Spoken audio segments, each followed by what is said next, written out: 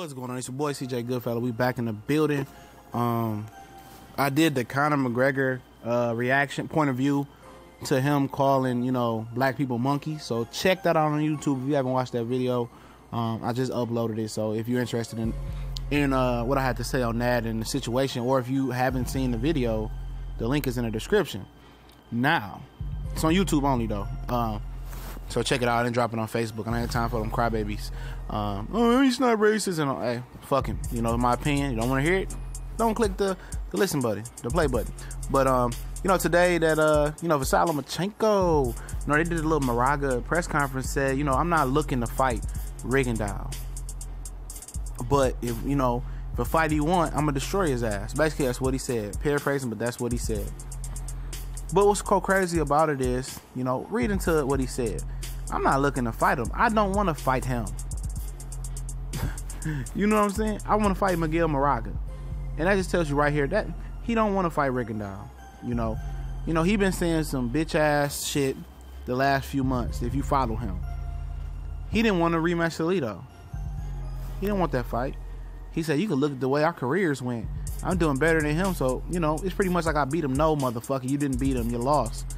And I'm losing more respect for Lomachenko by the motherfucking minute. He seemed to be a throwback fighter on the fast track. Now he got his little belt.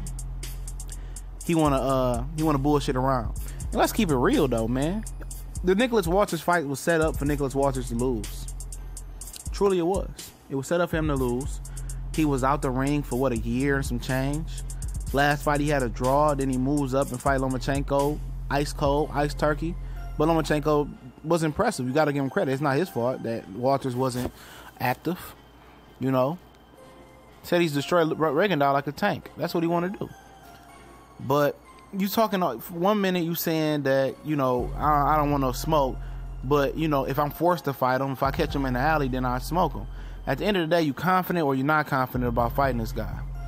He called your bluff to go to 130. Then you signed a contract soon after that. Then your promoter said, oh, we never received a contract from Rigondeaux. The same day after he accepted your request, 24, 30 hours later, at the most, you guys signed up for fight Miguel Moraga. Miguel Moraga, who just fought at StubHub Center versus Oscar Valdez, who seemed levels below both of these fighters here, and got beat by Oscar Valdez, Miguel Moraga, whatever you want to say his name is. Then you ask Miguel Moraga to move up 4 more pounds to take on Vasyl Lomachenko. So what fucking sense do that make? And people are trying to rationalize and trying to, downplay, oh, it's just to stay busy fighting. No.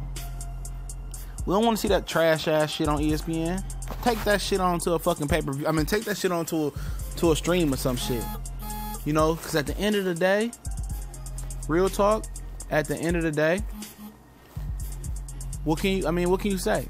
People is going to continue to follow Lomachenko with blind faith because they like Lomachenko, and people going to continue to hate on Rigondeaux. Somehow this is Rigondeaux fight. People talking about they was talking on Twitter. Wasn't any contract signed, negotiation signed? This is fucking matter. He called him out. He said, I go up to 130. They said negotiations through social media all the time. And Lomachenko team say, oh, this fight only capping at 130. If Rigondeaux come to 130, we can fight. Rigondeaux say, okay, 130. Next thing you know, they turn around and fight Miguel Moraga. It's not like they turn around and fight, Tevin Farmer or Tank or move to 135 and say, oh, we want to go to another division and break ground there and become, beat Jorge Linares or Robbie Shaw Jr. ass or Terry Flanagan or Mikey Garcia. We want to go do bigger and better things. We're ready to move up. No, they got a guy from 126 to come up to 130 and a total mismatch where a guy doesn't have 1% of chance to win this fight, not even a puncher's chance. And people are standing behind him and standing behind him and still going for Lomachenko. Oh, he's a great. Now, dude, I think Lomachenko the absolute truth. But the bitch shit that's coming out his mouth the last few months and the bitch shit that his action showing, he a bitch, dog. Real talk. He on some real bitch shit. If it's Bob Arum in his ear, if his manager's in his ear, when he first came to the game, this man was hungry for a world title. He was on the fast track. Didn't care. Now he got his world title. He got a little fame. He don't want to fight the best no more. This dude is a total. He total dude. He total to hit the switch. It's like your boy getting a taste of fame and then he just go crazy. It's like you sticking your penis in a girl for the first time. You just go crazy without the rubber on. You just going crazy. I'm just saying, man. And a lot of people will bash Deontay Wilder or bash, this guy for doing this, or bash Floyd for not fighting Pacquiao over years. And Lomachenko is just gonna slide under the door and not get any criticism from those same fans. Double standards and hypocrisy. The same shit over and over again. If you like him, oh, it's okay, man. He ain't got to do it. Same people protected Leo Santa Cruz from ducking Rigondeaux. It's always Rigondeaux fault. He got some of that Wilder syndrome, Wilder juice all over him.